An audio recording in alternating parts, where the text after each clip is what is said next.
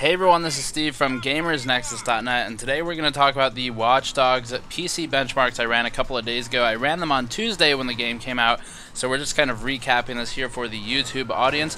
For those who are not in the loop, I ran a series of video card benchmarks and one CPU benchmark with Watch Dogs, the new PC game that is reportedly pretty poorly optimized, so I explored that statement here in this article, and now we're recapping in the video. So Here's the setup.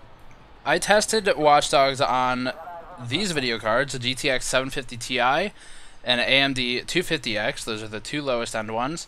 I tested on a 7850 1GB card, an R9 270X 2GB card, a GTX 770 2GB card, an R9 290X 4GB monster card, and a 780 Ti 3GB monster card. Finally, I added a 4770K to the mix for determining if there is in fact a CPU throttle or bottleneck. And other than that one CPU, I used a 3570K from the Ivy Bridge lineup for all tests. So the only test where a 4770K was featured was with a 7080 Ti, and I did test this internally with other devices, but did not publish the results because they were all, frankly, the same. They were all very uninteresting. So here's what we know. First of all, Watch Dogs, have I been saying Titanfall? I feel like I've been saying Titanfall. Watch Dogs is a very intensive game in terms of visuals, but it doesn't necessarily look in a way that is corresponding to the frame rate. So there's a big frame rate hit. It just it's not this generation's Crysis. That's all there is to it. It looks good. It doesn't look GPU melting good. But there are optimization issues, and it's on the software side. AMD and NVidia have both put out drivers that help a lot in this regard. With AMD, my testing determined up to 10.5% better with 14.6 Catalyst over 14.4. They claim 25%. I believe that's only with the 290X and Crossfire. I saw 10.5% with NVIDIA. There's a pretty big gain also. And in some cases, the drivers are required to even make the game playable without blue screen of death. So even with these drivers and graphics optimizations by the GPU manufacturers, we still have serious FPS issues, and let me show you what I mean. The 780 Ti is a $720 video card. It is a monster. When I couple this with the 4770K, which is a $300 to $330 CPU, and I use this on an internal Z97 platform, just for the record, it was only at 53 FPS average when using ultra settings and max settings when I benchmarked with the PC. So keep in mind, this is a setup that would cost most users $1,500 to $2,000 to get working, and it's running 53 FPS with max settings. That should never happen with a game that looks like Watch Dogs. Again, looks good, not amazing. So why is that happening, right? That's the question. Why is this running so poorly? Well, if we look at my GPU optimization guide, or rather my Watch Dogs optimization guide, since the GPUs are pretty good on their own, we'll see that things like anti-aliasing have horrible effect on the game and don't necessarily produce a lot of visual fidelity in terms of quality of visuals. So disabling MSAA 4X or dropping it down to temporal SMAA, which is sort of a cheat anti-aliasing that I wrote about previously.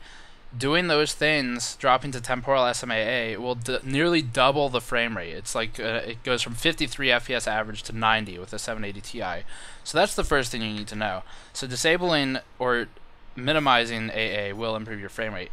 But still, ultra, high, medium texture resolutions, doesn't matter what you use or how much RAM your video card has. I had almost the same performance when I kept all other settings identical except for texture resolution, and that's kind of strange. It doesn't normally happen. It happened a little bit in Titanfall, but that was because the texture resolution didn't actually impact visuals all that much, not until you got to low. So another issue we have with Watch Dogs is optimization as you decrease the settings. I didn't only run these tests on ultra as you've seen thus far, I also ran them on medium and on high. And the purpose of that was just to see how the lower end video cards performed in those scenarios, since it's not quite fair otherwise. So looking at medium, the 780 Ti, a $700+ video card with the 3570K overclocked to 4.4 gigahertz and 16 gigabytes of very fast RAM, we got 100 FPS. and that was testing with temporal SMAA. That's not with MSAA 4X or whatever. It's temporal SMAA, which is the lower setting that has produced higher FPS results. You'll notice that this is within the same realm when I said that playing on Ultra with temporal SMAA with a 780 Ti produces about a 90 FPS. So we're 10 FPS faster by going to medium. That tells us what? It tells us that almost all the performance gain is in AA. So something with anti-aliasing is horribly unoptimized in Watch Dogs to the point where you should not even be using it.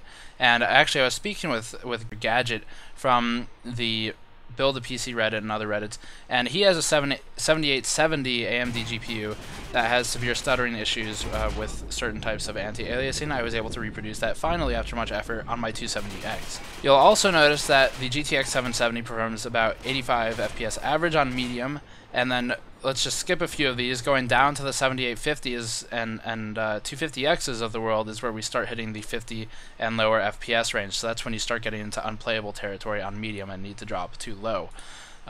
So that's our benchmark. I'll throw up the high one here again just so you can kind of read through that as I'm talking. And the conclusion here, first of all, I want to make it very clear I am not yet commenting on whether Watch Dogs is a good game, because I don't feel confident that I've played it enough from a gameplay standpoint to make that statement. But strictly from a hardware perspective, if you are set on playing this game and you're going to build a system around it, or you're speccing your system around it, or you're trying to make sure you can even run it before you buy it, what you should know is that the 750 Ti hands down has the most impressive performance here. Everything else is sort of, once you scale above that, you're getting diminishing returns, and once you go below that, it's completely unplayable. So with a 750 Ti with medium settings and temporal SMAA, I was able to produce nearly 60 FPS. It was about 54 FPS on average with a 3570K, and then other than that, everything's pretty normalized and uninteresting. So that would be the card to get. It's 150 bucks. That would be the card to get if you're building around this game, because it plays it well. It produces a very smooth frame rate. Excuse me. I didn't have any frame drops like I did with some of the other cards. Even the 780 Ti had frame dropping issues. It's kind of actually frankly outrageous. But that is the card I would look at. Beyond that, you don't need to worry about CPUs almost at all, because when we look between the 4770K and the 3570K, which is a $100 difference and a one generation difference, we see half an FPS improvement, which is within margin of error. That's not even something that should be considered. So for all intents and purposes, the two CPUs are identical. The i7 and the i5 are identical in performance for Watch Dogs. So that's sort of the need-to-know information. Please check the link in the description below for the full article. I will also link my new guide. It's also a video guide on the channel for how to tweak a configuration file to improve Watch Dogs' performance, and that should hopefully help mitigate some of the FPS issues we're talking about here. I've sort of determined that a lot of those manual tweaks will improve your overall performance and hopefully eliminate some of the crashing issues that have run rampant in the game for some users with some specific subsets of hardware.